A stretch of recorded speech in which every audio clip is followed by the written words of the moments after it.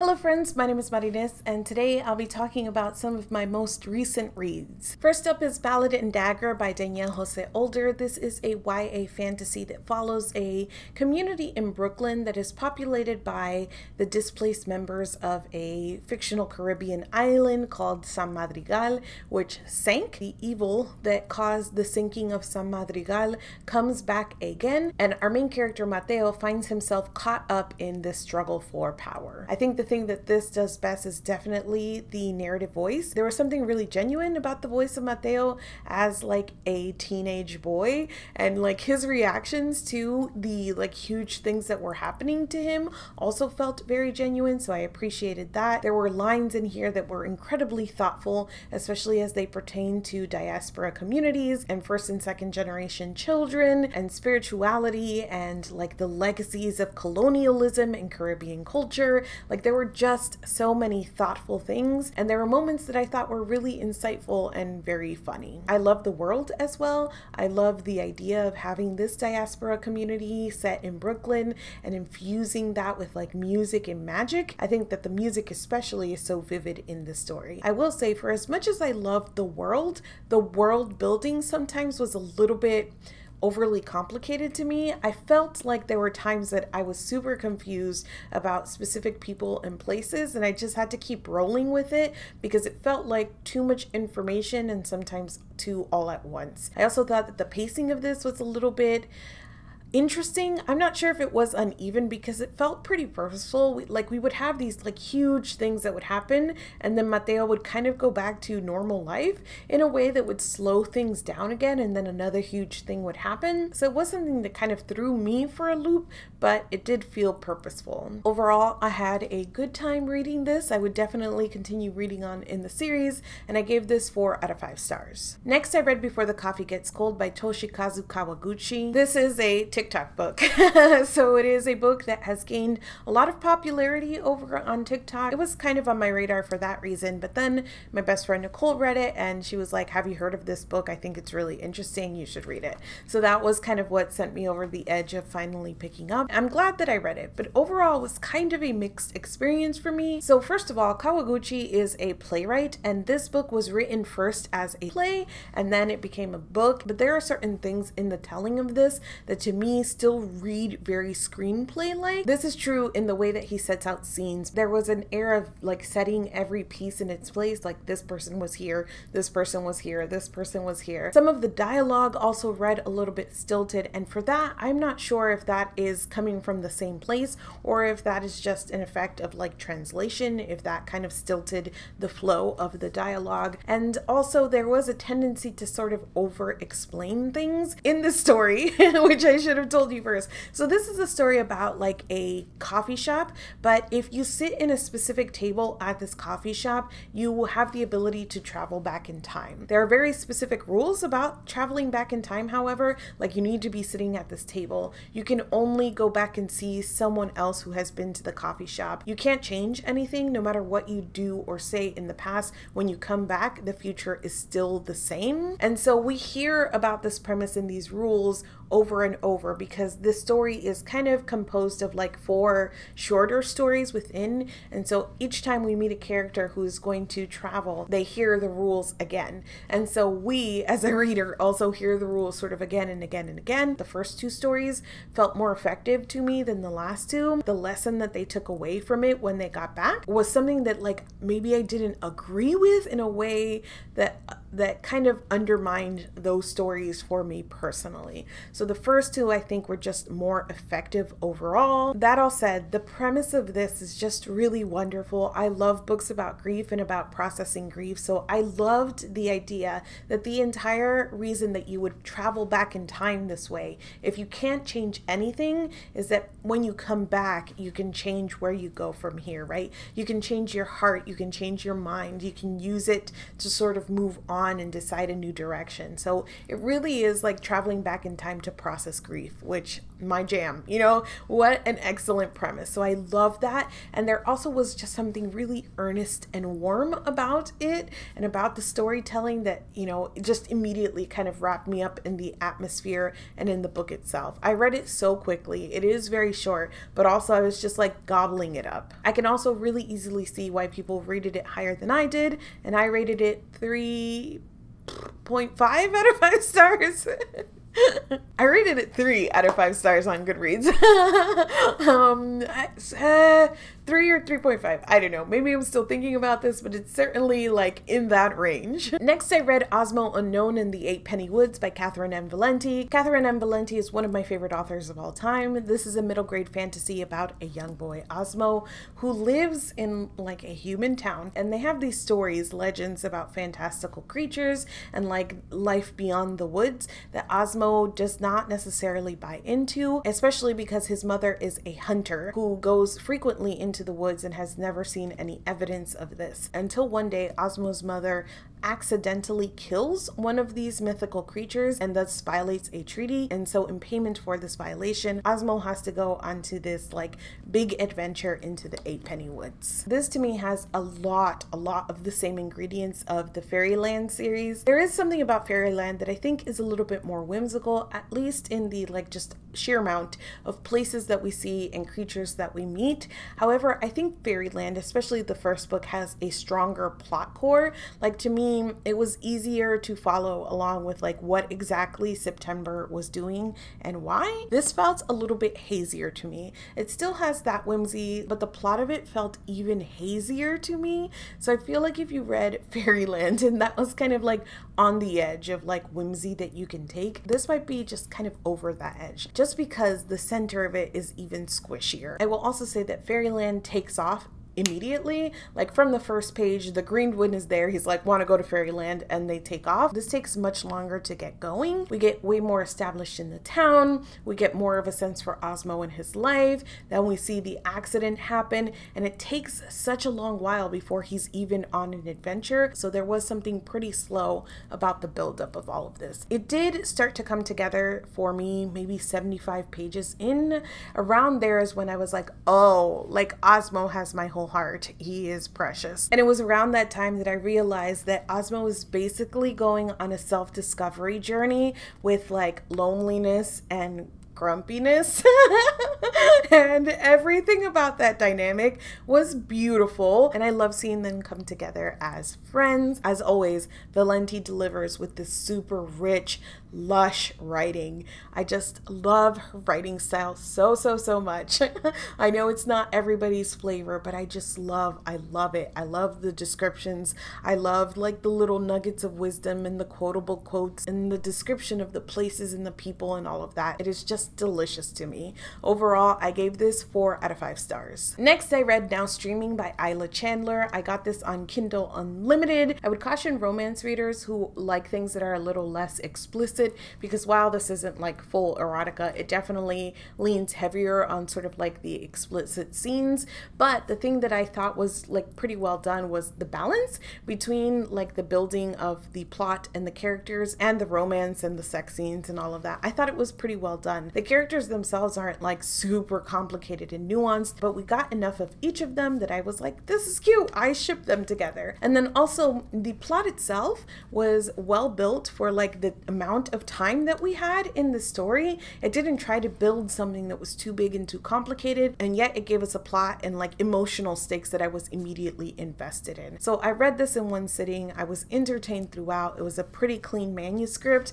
and I'm always looking for like good Kindle Unlimited romances. I gave this one 3.5 out of 5 stars. Next, I read Witchlings by Claribel A. Ortega. This is another middle grade fantasy, and this was sent to me by the publisher. This is about a young witch And in her world, like, you reach a certain age where you get sorted into different covens, but a witch who doesn't get sorted into a coven is called a spare, and 7, to her consternation, becomes a spare. And on top of all of that, when it's time to seal her powers with the other 2 spares in her coven, it doesn't work. And so they are at risk of like never coming into their powers and remaining witchlings forever. In order to avoid that, 7 says that they will do like the impossible task that they need to complete in order to seal their powers, and we watch them kind of go on that journey of trying to complete the impossible task. The thing that I really enjoy about Ortega's middle grades is that they are age appropriate, but they're never like condescending. They are enjoyable for adults as well, while still catering to their audience. And there's something about her writing and plotting that is deceptively simple.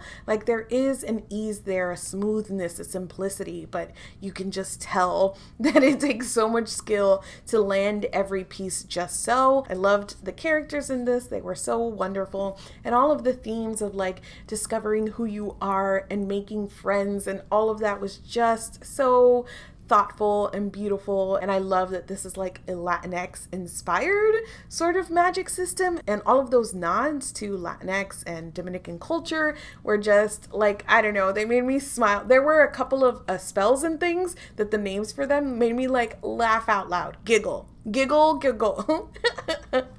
I loved it so much. Next, I read Stormfront by Jim Butcher. I specifically wanted a long running series that I could dive into because I'm caught up on In Death. I binged like pretty much the whole series this year, and so it left kind of a little bit of a hangover feeling where I was like, I want another long series. And looking at a ton of best of urban fantasy lists, the Dresden Files came up over and over and over again. So I was like, cool, let's start this. It was terrible. I have a full standalone review of this if you want to hear all of the ways that it was. But aside from being full of misogyny and following like a chauvinistic pig of a main character, I just also wasn't impressed with like the plotting or the world building. And outside of our main character, there was like barely any characterization work done for anybody else. There were so many elements of this that were just flat and bland that the fact that it was also misogynistic on top of that, like I honestly don't know what I was supposed to walk away from this having enjoyed. I know that people say that it gets better. 4 books into the freaking series is like the consensus there, but honestly I don't know what I was supposed to see here that like would convince me to move on. I will tell you, I'm probably going to move on because now then so many people have said no, it gets better, Harry gets better, all of that stuff. I'm like, oh really? And I kind of want to see for myself if that is true. So I do plan on reading on at least until like I kind of tap out and cry mercy. I hated every moment of Stormfront and I gave it 1 out of 5 stars. Next up, Cats and Jammer by Francesca Zappia. This was a YA fantasy. This book was so flippin' weird. First, I got a copy of this arc because I saw Francesca Zappia talking about how weird this book was on TikTok, and just her description of it made me really want to read it. So I left a comment that was kind of like grabby hands, and she reached out and offered to send me an arc, which was really incredibly kind of her. So of course I jumped at the chance. This book is going to be incredibly polarizing for people, and even just looking through the reviews that already exist, like I see that. So I think that the best thing that I can do with this review is sort of like prepare you or like give expectations to what exactly this book is. There is this high school where there are students trapped inside, and half of the students that are trapped inside are transforming in ways, in physical ways that are really unexplained. So our main character, for instance, has a mask that like is cat shaped, but it's made of flesh, and she doesn't have eyeballs, but she can see. Her best friend is turning into a cardboard box. So there are all of these really odd, unexplained ways that like people are physically changing. The other half of the students who aren't changing have walled themselves off for fear of what is happening to the other students, and that is like the situation that we are dropped in. The main character, Kat, cannot remember why she's trapped in this school and has no context really to who she was before and how she got here, except for she starts to have flashbacks and like remember pieces of her life. So this is told in alternating chapters, really short short snippets in which we get a flashback to Kat's previous life and then a moment in what's happening presently in the high school as students, specifically the students who have started to change, are also now starting to die. So Kat is trying to figure out why, who's killing them off, but also she's slowly remembering why she's trapped there in the first place. The best way I think that I can actually describe this book is like, you know, the first season of Buffy had that extended high school as hell metaphor, and all of the baddies in that first season like really represented some facet of like high school or teenage life, but magnified, especially from this perspective of like high school being the worst. So that symbolic nature married with like the story and emotional core of a heart and a body in the world. If you mash those things together, you get this book. Now, the other thing is that there is a content warning as a spoiler thing going on here. I believe that content warnings aren't spoilers, but there is a content warning that shows up like in the last pages of this that basically explains the whole book, right? I feel like people need to know this going into the story, but I also feel like it will like materially change like how you go through the story if you already know what's going on. The other thing though is that I don't think it's particularly difficult to figure out. I had a suspicion the entire time, and that feeling of like dread of figuring it out kept building and building. But if you are somebody who has particular triggers, I would recommend like kind of seeking out the spoilery one as well. I don't want anybody to go in here sort of unawares and be confronted with something that could be potentially very triggering. My feelings on this were so complicated because it really is a gut punch. This entire thing is just a gut punch, and it leaves the ending in a way that is just like tragedy. There's nothing else to this end except for, yes, this is the tragedy you thought it was the entire time. It really got to me, especially because towards the end, I was like so attached to our main characters and seeing how far their relationship had come through being friends, like towards the end, I had so much invested in them, and then the end is like, your heart is broken, and that is that. And so I can see that being really polarizing for readers. I think this also just has a lot to say about like the dynamics that you find in high schools, and because this tackles a lot of like isolation and loneliness and bullying, I think it did have a lot to say about like bullying as a whole, and specifically through like a lens that I don't think I often see, and that is the way that it can be sort of cannibalistic to be somebody who is being bullied and not be able to help others for fear of it getting worse for you. And so the cycle that perpetuates, especially in instances where Kat feels like she could have done a better thing, but didn't because it would have put her in more danger. The tragedy of that was just so keenly felt here. I got on pretty well with the short chapters as well. I think it created a really good momentum. I read this very quickly, and so I enjoyed that, but I can also see that being polarizing because it is very like staccato, right? Ultimately, I would recommend this if like that mashing of things that I described like appeals to you. I said it was YA fantasy-ish before, but it is actually horror. There's that element of like body horror, and we're trapped inside the school that is like changing, and so that is very atmospherically horror-ish as well. So if you are into horror, I feel like this might be something that you check out. But in general, if you can appreciate something that is atmospheric, that isn't super plot heavy, but is more about exploring like themes and characters and like moments in time that have led you here, this might be for you. Overall, I gave this 4 out of 5 stars, and I have not stopped thinking about this.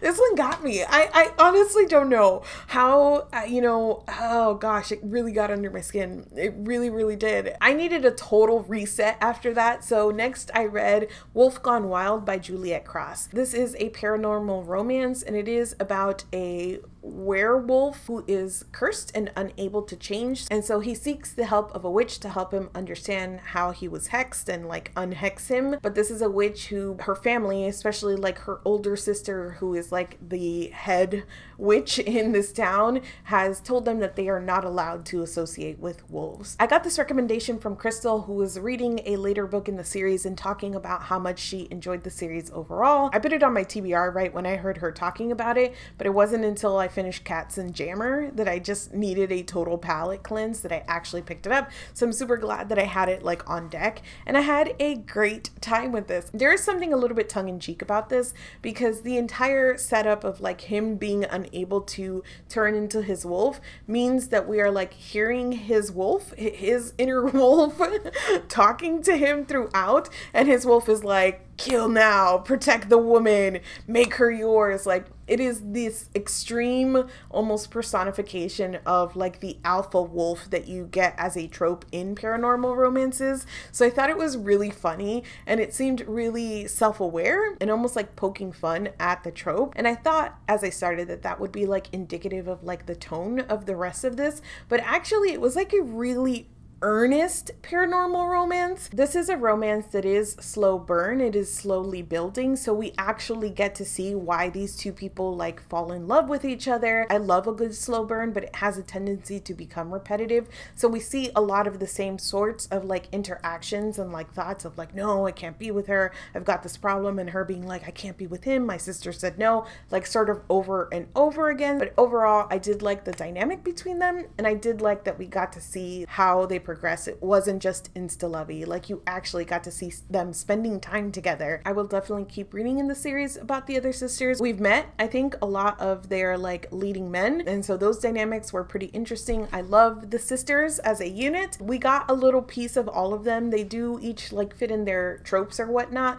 but they were fun enough. There's a very like charmed vibe there with like the sister witches or whatnot, so I'm interested. I found this tons of fun. This was also on Kindle Unlimited, so another check for those of you always looking for something good on Kindle Unlimited. I gave this 4 out of 5 stars. Next, I read An Unkindness of Ghosts by River Solomon. I'm leading a book club every month where I pick a science fiction or fantasy book, and this is in partnership with Chirp Books. So every month Chirp Books highly discounts the audiobook for the book that I've picked for that book club, and then at the end of the month they actually send out a survey to all of the participants of the book club and ask them specific questions about the book itself and the reading experience. They compile all of that data and they share it out with the readers as well, and I also use that to like do my end of the month wrap up. If you are interested in following along for next month, we're reading The Beautiful Ones by Sylvia Moreno Garcia, so the information for the book club will be in the description. And also I started a Discord, so you can join the Discord even if you're not going to be reading along,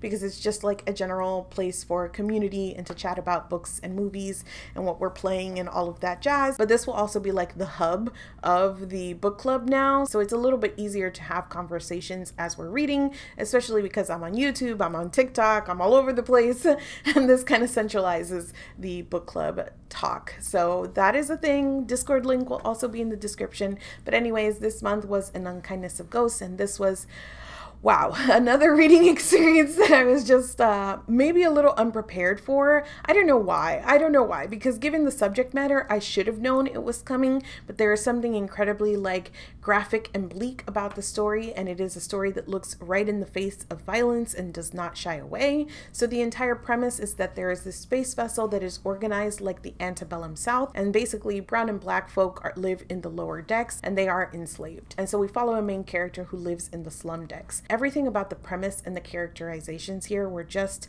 so beautifully done, so well done. There was so much commentary here and so much honesty sort of in the portrayal of like the plantation like transposed on the space vessel that was just wonderful. I think the thing that got away from it a little bit was like the thread of the plot. It kind of felt a little all over the place, and so while I usually enjoy an open ending, because that plot thread kind of got lost, the open ending here felt a little, I don't know, unsatisfying. Aster's characterization was beautiful, and everything that we got to explore through Aster and through another main character, Theo, in terms of gender and sexuality and also neurodivergence, all of that was just so nuanced, so vulnerable, so beautiful. All of that was fantastic. This is a story that will also sit with me for a very long time. I gave this 4 out of 5 stars, maybe 4.5 out of 5 stars. It's just really difficult to sort of process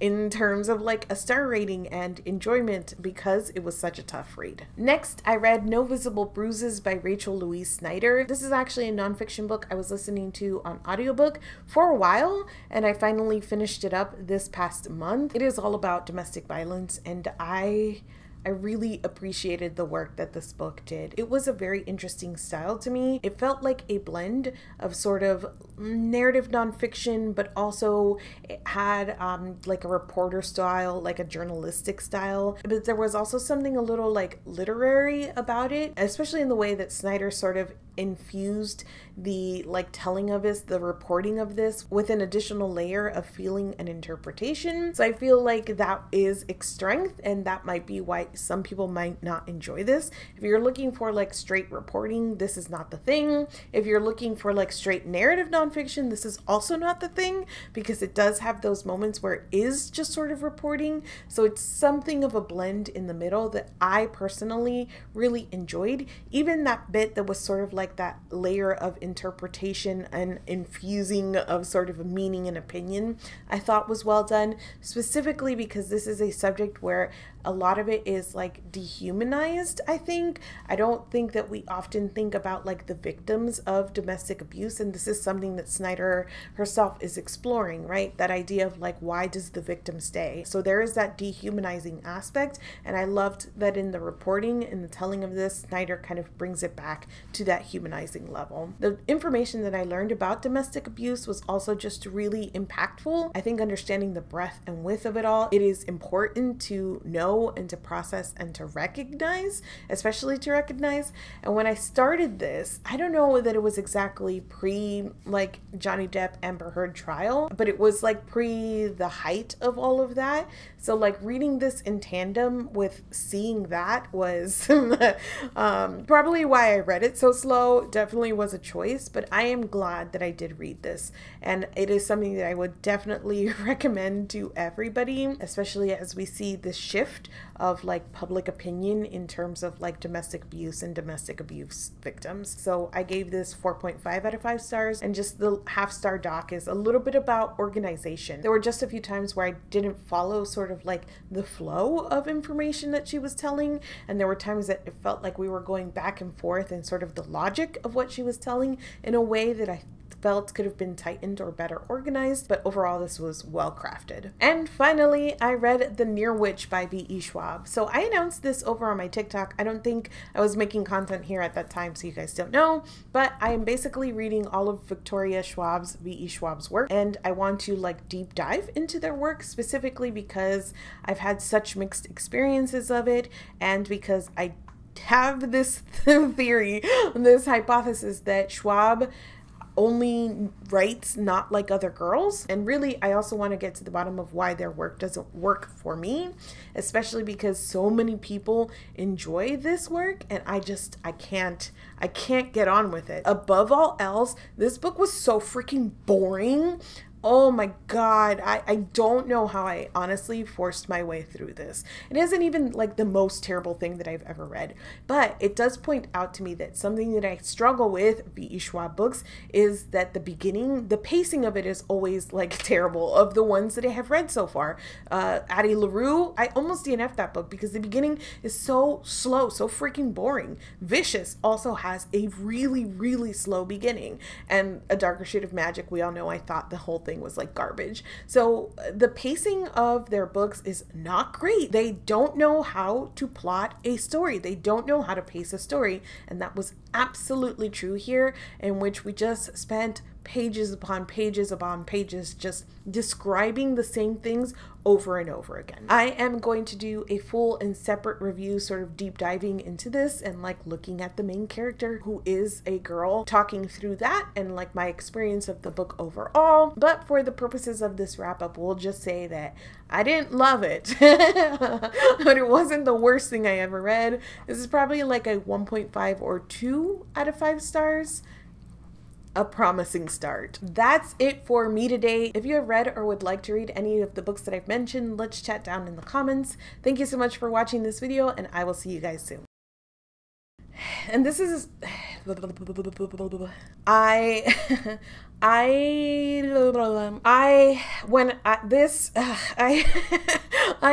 oh my gosh, it took me so long to record this that like the sun has been in 27 different positions, so hooray, natural light. Sorry about that. Also, my camera died in the middle of this, and I tried my best to like charge it without moving it, so we'll see how successful I was there. But also I kept charging it in small bursts, like I just need a little bit more to finish, and it wasn't ever a little bit more, so it just kept dying, and I kept trying again, and oh my god, look, it's almost dying again. Bye.